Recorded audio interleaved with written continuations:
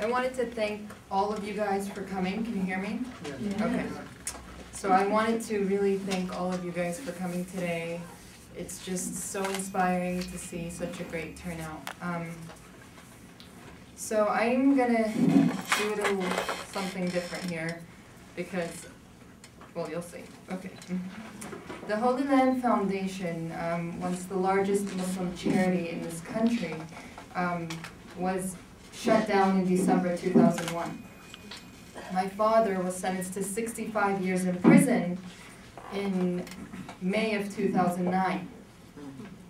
But this story began actually way before the new millennium began.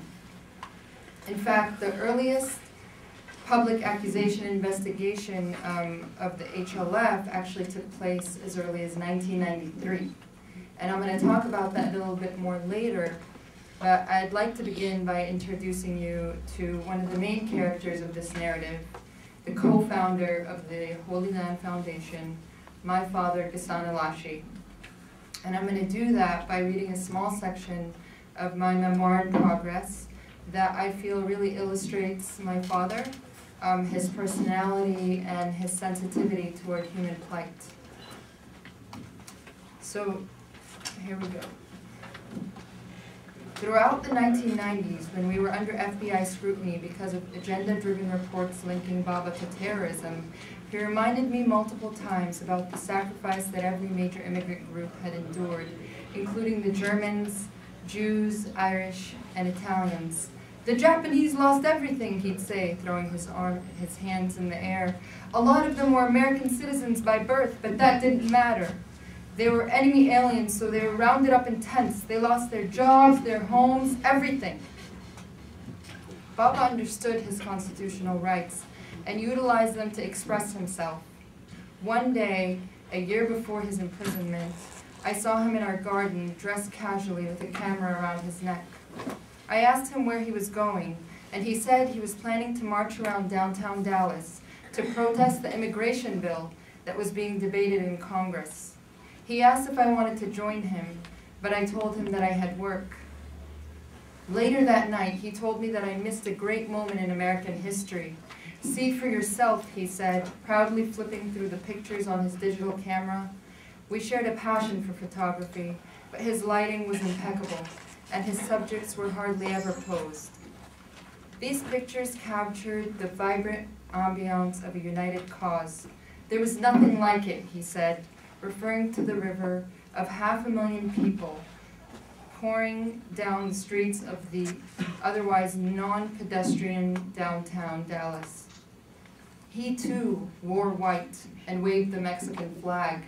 He too chanted "Si se puede."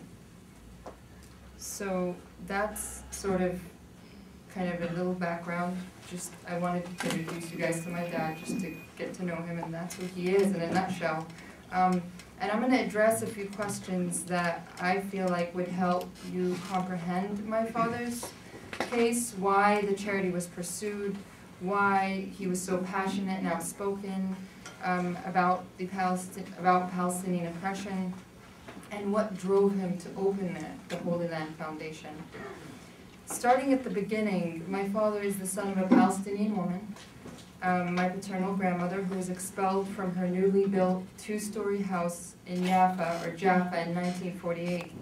My grandmother became one of the hundreds of thousands of displaced Palestinians, leaving, as she always told me, her home furnished with food in the pantry, laundry swaying on the backyard line, leaving family birth certificates, photographs, books, and her new sewing machine, leaving her land, her heart, her home.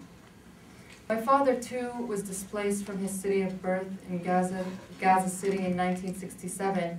He immigrated to the United States in the late 70s, earned his master's degree, got married, and then in 1987, the Intifada, or uprising, erupted in occupied Palestine.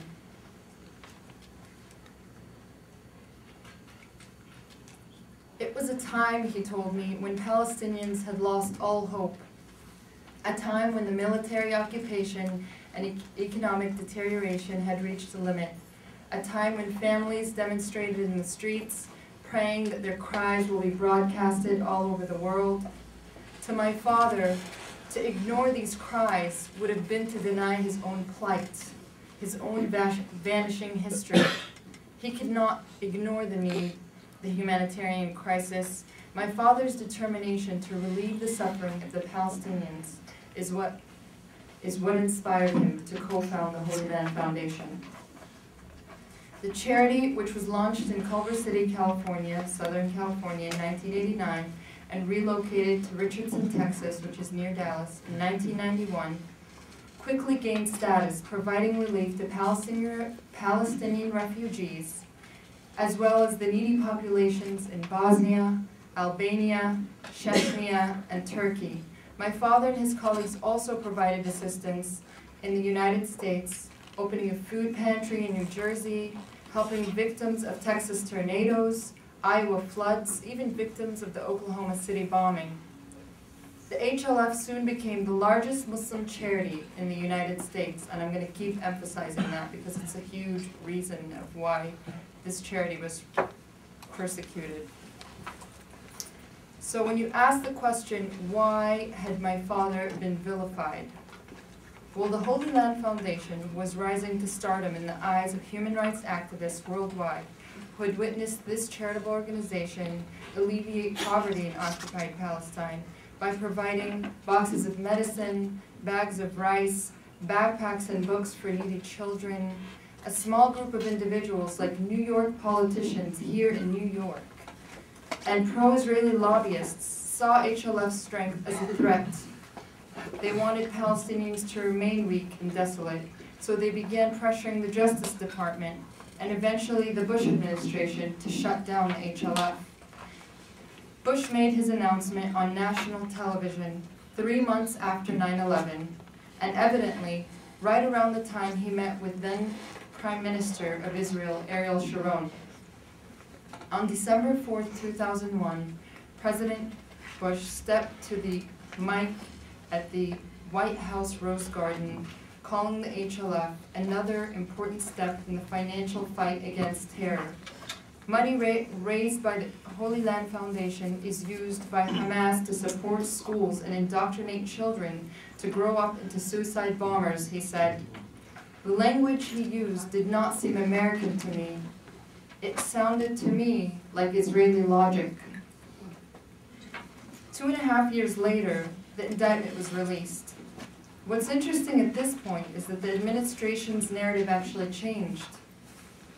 After reviewing thousands of wiretapped phone calls and hundreds of thousands of financial documents, prosecutors could not find one piece of evidence linking HLF to Hamas, so they altered the accusation.